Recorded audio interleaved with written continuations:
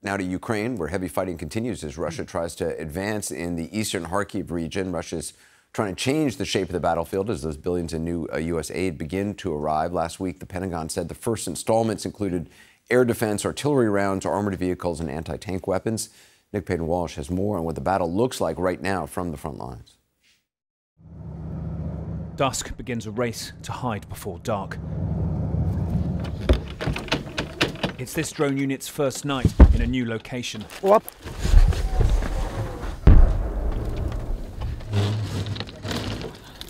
The twilight. A tiny window when perhaps you can unpack, set up without the Russian drones that are always above, seeing you as clearly. Like so much in this fast-changing war, their task was unimaginable when Moscow invaded. Their target is on the horizon, Russia itself, into which they fly and plant mines on key roads. They wait for dark. Those lights twinkling over there on the horizon, that's Belgorod, Russia. How close they're operating towards Russian mainland. Putin's latest offensive towards Kharkiv has made the fight personal for Artyom. His parents live about a 5-minute drive away, and fighting for his literal home is unsettling. Волнительно, на самом-то деле. Они, 1,5 года не знали вообще, что я в боевой бригаде, что я под Бахмутом воюю. Я рассказывал, что на блокпосты охраняю. And now, for the first of many times, their only defence is to listen for drones.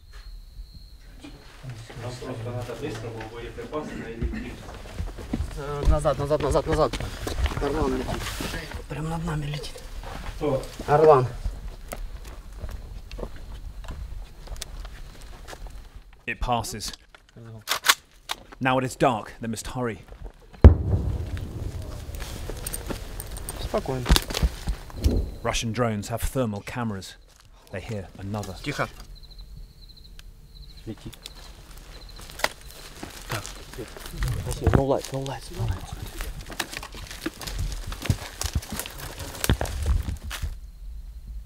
Battles raging nearby may help them go unnoticed. They resume. Any strike could also ignite the 2 mines they're fitting. But they hear another drone.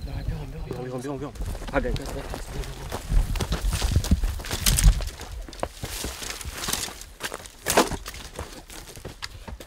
Не даст нормально поработать, тварь. Ты сейчас...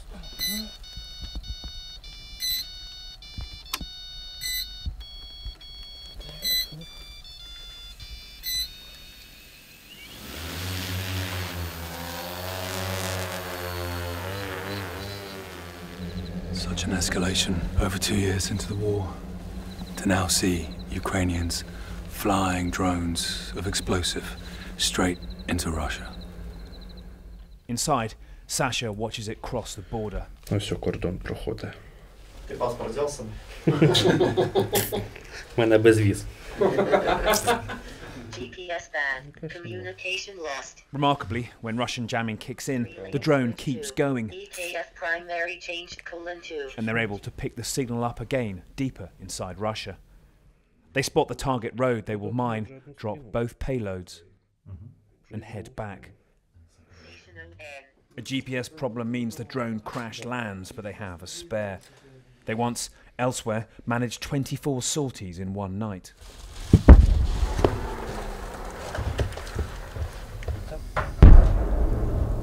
But they have to be spotted only once, and these shells may not pass overhead. We leave. Quick. Go. Lights off at first to avoid drones.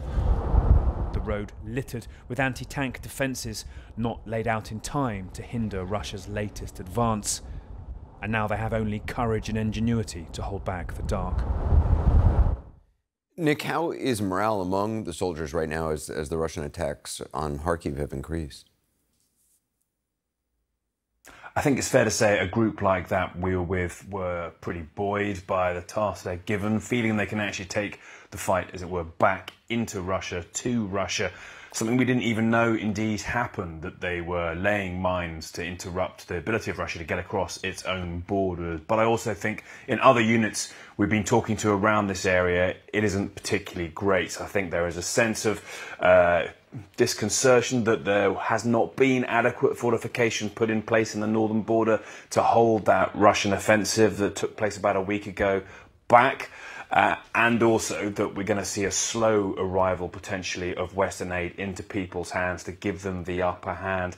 The staggering thing, Anderson, though, is to see how drones have completely changed daily life on the front line. Pretty much every unit we've been with since we've been here in the last week, at some point we've been told to run for cover, to get away from the visibility of Russian drones flying overhead. Sometimes they simply don't even know who the drone belongs to when it hovers above them, and it's most likely Russians trying to spot targets for the intensive airstrikes, huge half-ton bombs or superior artillery. They've got more ammunition currently than the Ukrainians to bring them to bear on those positions. So it does appear, yes, in recent days that Russia's advance may have slowed. They're certainly not making the huge strides deeper into Ukraine that perhaps they thought they might be able to. But ultimately, it is an uphill task, certainly, and it's one that may get tougher in the weeks ahead, because at this stage, there are thoughts Russia may start probing in other parts around the front line, rather than necessarily focusing on the areas it's already hit here north of Kharkiv. Anderson, behind me, we've heard explosions over the night, but it's desolate here, utterly silent, lights off, Kharkiv bracing, frankly, for any potential Russian attacks tonight. Anderson? Nick Paton Walsh, thank you. I appreciate you being there. Be careful.